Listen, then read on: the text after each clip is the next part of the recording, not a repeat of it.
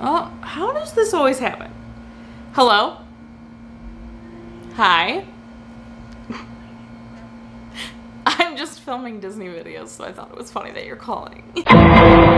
Welcome back to Every Disney Movie Ever. My name is Jess, and I'm attempting to watch every Disney movie ever. Today, I'm going to talk about A Tiger Walks. Brian Keith, Kevin Corcoran, who is huge, by the way. Oh my gosh, he's grown so much since Old Yeller. I have to start off by saying this movie was a surprise. It's probably my favorite Brian Keith Disney film after The Parent Trap. When I saw the title A Tiger Walks, I thought it was going to be like Nicky Dog of the North or The Legend of Lobo.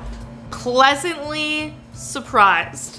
It wasn't. A Tiger Walks is actually about a tiger that gets out of its cage when the circus truck it's in gets a giant flat tire in this tiny town. Brian Keith's character is the sheriff of the town, and the film is about them trying to capture this tiger. Brian Keith's daughter doesn't want them to kill the tiger, and the rest of the children in the rest of the nation don't want them to kill the tiger. They want to save the tiger, and they'd also love to buy the tiger and donate it to a zoo instead of it going back to the circus.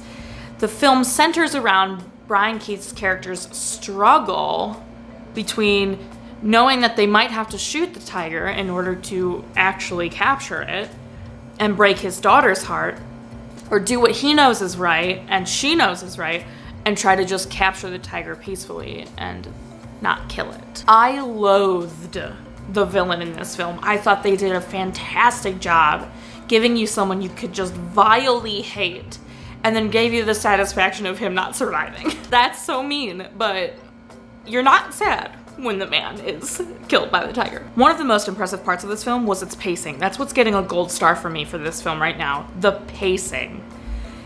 There was actually a scene where I was a little scared. It was suspenseful, it was dark, it was foggy. You were worried someone was gonna get attacked by the tiger. It was really well done, and there wasn't a scene in the film that felt completely unnecessary to me. The tiger's name in this movie is Raja, which is amazing because if you've seen Aladdin, you know Jasmine's tiger's name is Raja. So I'm wondering if in Aladdin they did a callback to this film or just reused the name. What I love is what they put Brian Keith's character through. He's trying to run for re-election, so he's trying to please everybody. So he's trying to not be vocal about how he doesn't actually want to shoot the tiger because a lot of people want to shoot the tiger.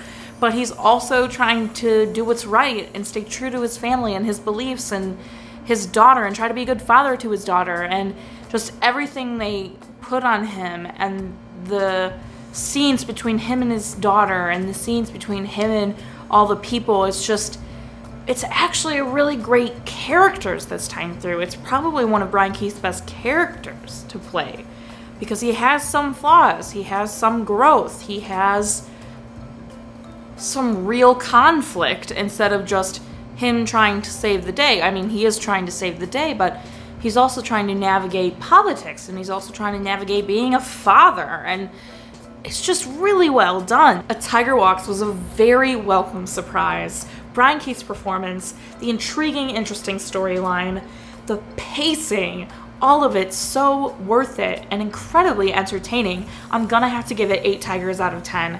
Definitely give this one a watch. Our total movie count is Parent Death Toll and Cry Count are still the same. If you want to keep up with what movie I'm watching when, follow me on Instagram or Twitter and you'll find out what movie I'm watching when. I put out videos every Monday and Friday. What's your favorite Brian Keith performance? Let me know down in the comments. Until next time, comment, like, and subscribe, but I'm not in charge of your life. You are, so you do you, and don't be the mean, horrible, awful villain about it. He deserved to be eaten. Don't treat animals like that.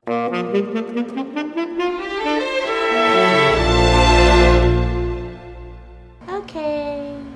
Love you. Bye. Sorry to my future editing self.